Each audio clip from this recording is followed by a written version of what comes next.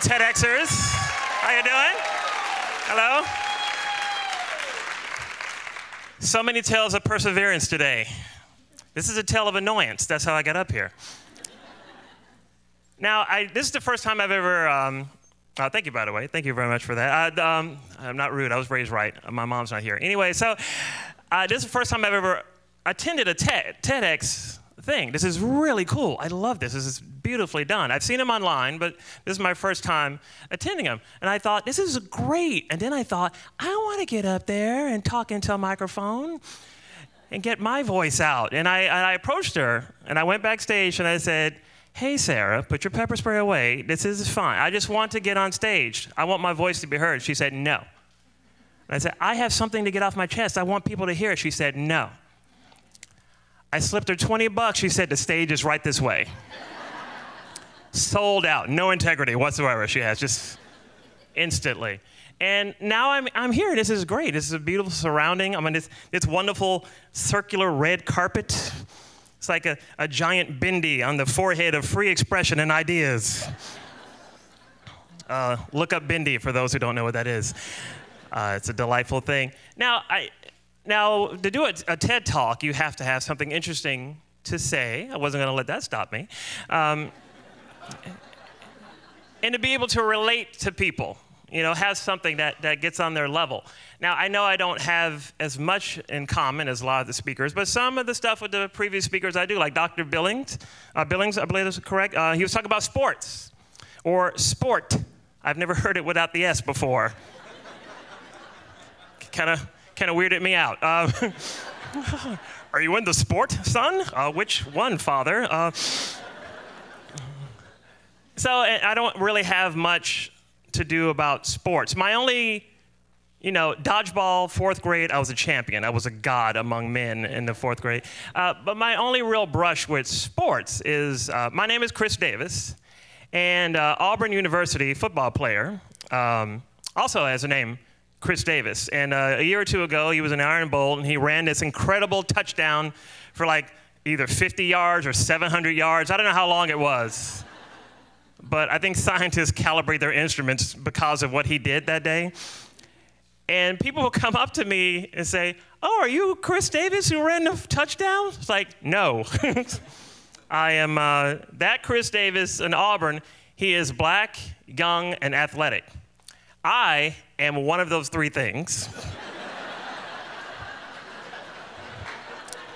I appreciate the confusion. Because I don't run, all right? It is against my beliefs. I don't run unless I'm being chased or late for a bus. That is it. That's the only reason. So not really into athletics. I can't relate too much there. But I can relate to Casey, the American Ninja Warrior, who does not look Japanese at all to me. And that was an incredible accomplishment. You saw the video of her running up the whee. That was pretty awesome. I can't relate to that. I don't have that kind of dexterity and training. I do know that she said she was 5 foot tall. That was like a thing she thought will hold her back. I can relate to that. I too used to be 5 foot tall.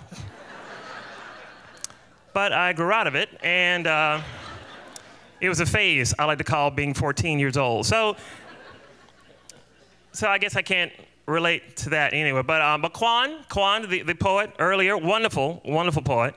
I can't really retain poetry and scripts. The only poetry I retain is from when I was 5 years old. But he's like a very cool spoken word guy, so I'm sure I can jump in there and do that and just, hickory dickory dock. The mouse ran up the clock struck 1, the mouse ran down into a pit of despair and regrets. Why wasn't I born a cat? Why wasn't I born a cat? I don't.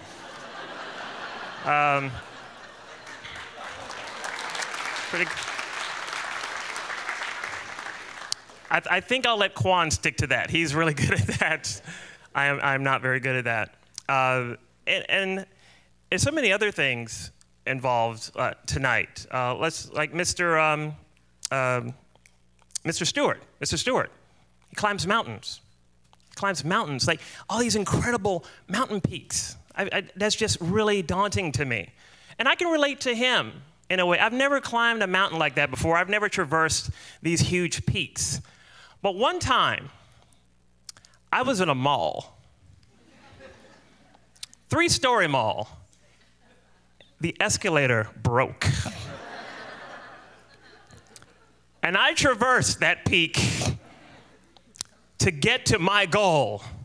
My goal happened to be Banana Republic, but I achieved my goal of khaki chinos, 2 for $20. That's what I did. It was an amazing feat. I'm sure you're all very impressed by what I've done. And you know, there was one more person, and I wrote down what they did, and I was really inspired by it. And that was me. Having the courage to get up here, just on this stage amongst you people. But now that I reflect, I should have given her more than $20 because this is hard. This is difficult, right? To get up here and spill your guts and do all these things. And so it's not that simple to do a TED Talk. You need to really prepare. You need to really get ready and have something to share with people. And I realize that now that I'm up here.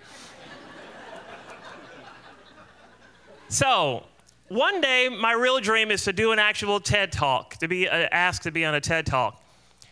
And I want to do something that's important and that means something to somebody. To not just me, not just people in this city or state in this country, but all over the world. Something we can even if we disagree, something we can relate to. And if I were going to give that TED Talk, I know exactly what that TED Talk would be about. And I know exactly what my first line of my pivotal, important TED Talk would be. The color of the dress is white with gold trim. All right? It is not black and blue. Maybe you have astigmatism, or you're colorblind, or have a head wound. I don't know. There is no debate. Come up to the lobby and ask me, and we'll talk about it. My name is Chris Davis. Thank you. Good night. Awesome.